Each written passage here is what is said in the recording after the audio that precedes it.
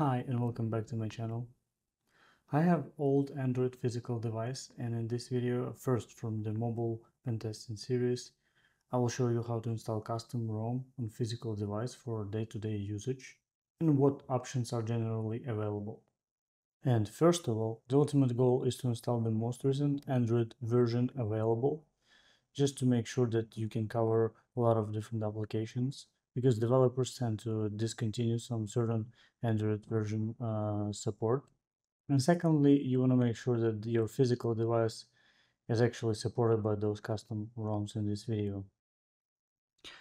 So there are three custom UIs that I typically recommend. First is Pixel Experience. Let's navigate to the website. Let's search for our device. So mine is Mi 9T. It's pretty old. And as you see, the latest supported version is just Android 13. Which is not good. I mean, it's okay, but you want to make sure that you have something more recent, just for the sake of running all available applications and not running into issues that something's not supported in a year or two. Yeah, you need to download typically the build itself. Yes, and when we got our build downloaded, we can go back to devices, and there is an installation guide. So what I like about the Pixel Experience guides, that they kind of show you everything from the beginning, in terms of like they show you the unlocking the bootloader part, which is not covered by most of the ROMs. So I suggest you using at first the Pixel Experience, just for the sake of unlocking the bootloader, if this option is even available to you.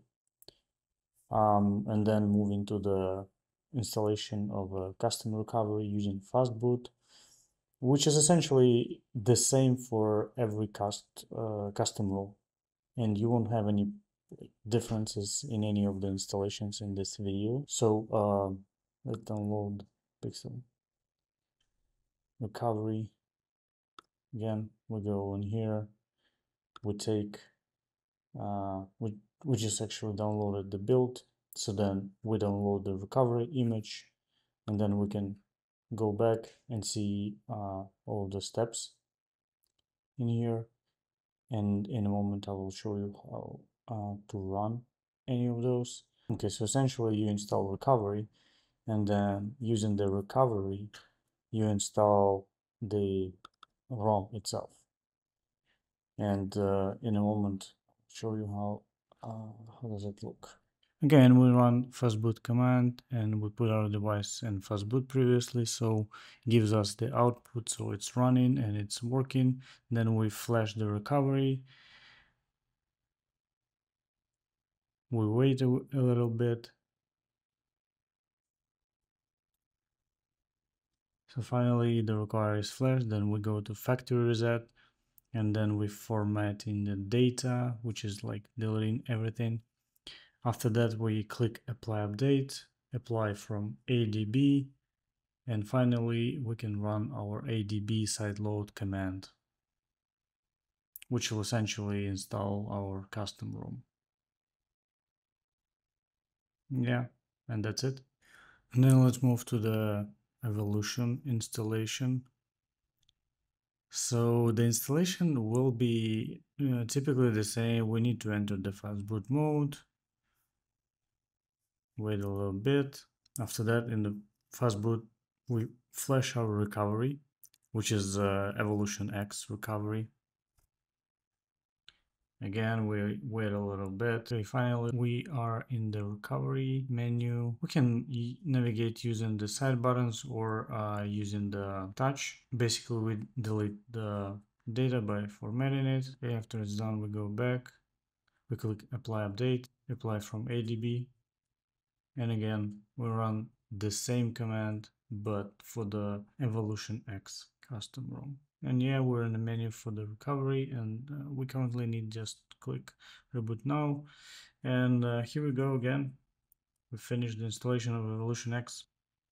And we're going to install Lineage OS. Typically, the installation is the same, but at the same time, there are some differences. First of all, the first difference that the Lineage OS goes without any Google application, so you have to install that separately. The good news, though, that it basically it's just the zip file that you can install via the ADB sideload. Um, after the installation of the custom ROM itself. Also, they have pretty good step-by-step guide how to install it on your device.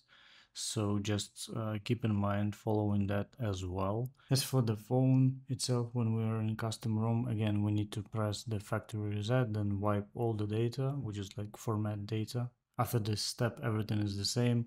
We need to apply update, apply ADB, as you can see, I ran the same set of commands that we used for the Pixel experience and for the EvolutionX, and it will be the same for everyone, which is essentially fastboot, then flash recovery, our custom recovery, and then we installed the Lineage, but at the same time we installed GApps as well. And finally, we installed our Lineage OS. If you like this video, hit the subscribe button. See you in the next one. Bye.